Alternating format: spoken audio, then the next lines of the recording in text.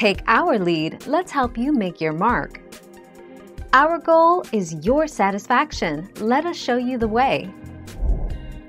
A pair of light or sound waves will experience interference when they pass through each other. Constructive interference occurs when the maxima of two waves add together. The two waves are in phase, so that the amplitude of the resulting wave is equal to the sum of the individual amplitudes.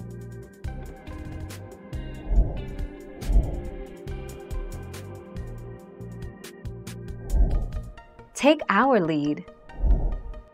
Constructive interference occurs where the lines, representing peaks, cross over each other. In other words, when two waves are in phase, they interfere constructively. Destructive interference occurs where two waves are completely out of phase. A peak lies at the midpoint of two waves.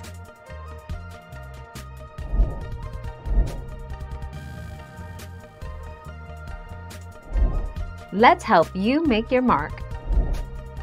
The condition for constructive interference is that the phase difference between the two waves should be an even integral multiple of pi or 1800. For destructive interference, the phase difference between the two waves is an odd integral multiple of pi or 1800.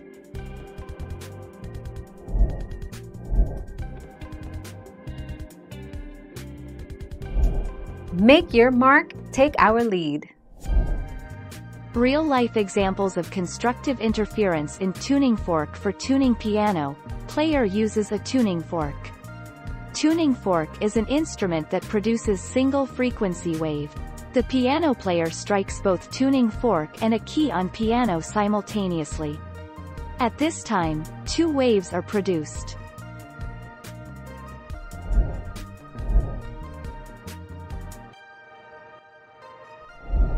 Make your mark, take our lead.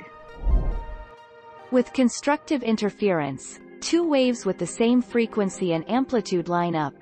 The peaks line up with peaks and troughs with troughs as in diagram above. The result is a wave that has twice the amplitude of the original waves, so the sound wave will be twice as loud. Thank you for watching. Please subscribe and hit the bell notification.